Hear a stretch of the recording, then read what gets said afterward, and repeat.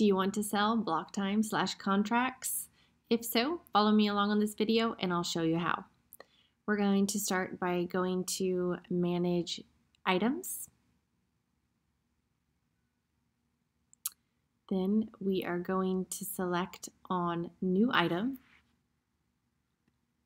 I'm going to type in 10-hour block time. My price is going to be $1,000. Taxable, no. Enabled, yes. Add item.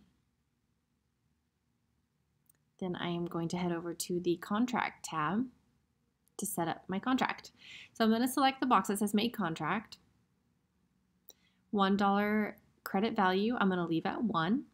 And my credits included is going to be $1,250. It is not going to expire. And the allowed aircraft, I'm going to leave blank as well. I'm going to also include that instruction time. And I'm applying the Cessna 172 for the make and model allowed. So I'm going to save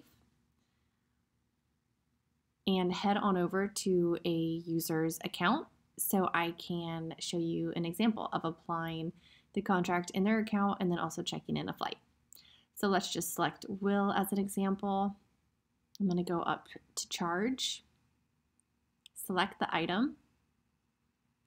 The rate's 1,000, yes, go ahead and add the charge.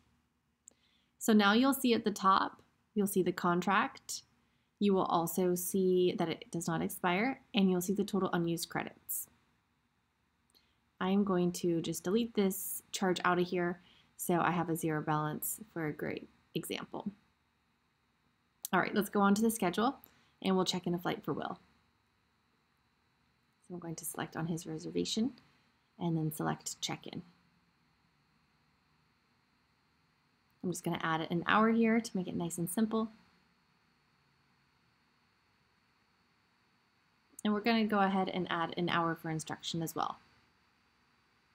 Okay, so as you can see, we have the aircraft charge, the instruction charge, and the contract making an adjustment, leaving me with a grand total of $0 for this flight. Also, the contract has applied as a default payment type. I'm going to go to Finish, go to Account, so we can take a better look at the adjustment that took place.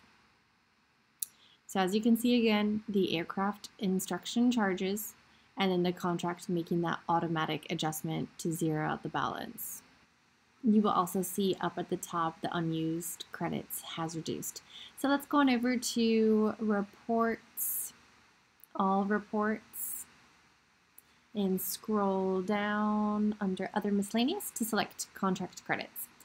This report will show you all of your users and the contracts that are applied to them, credits remaining, dollars remaining, created date, and expiration date. If you have any questions at all with block time or contracts and setting them up, please feel free to reach out and let us know. Thank you.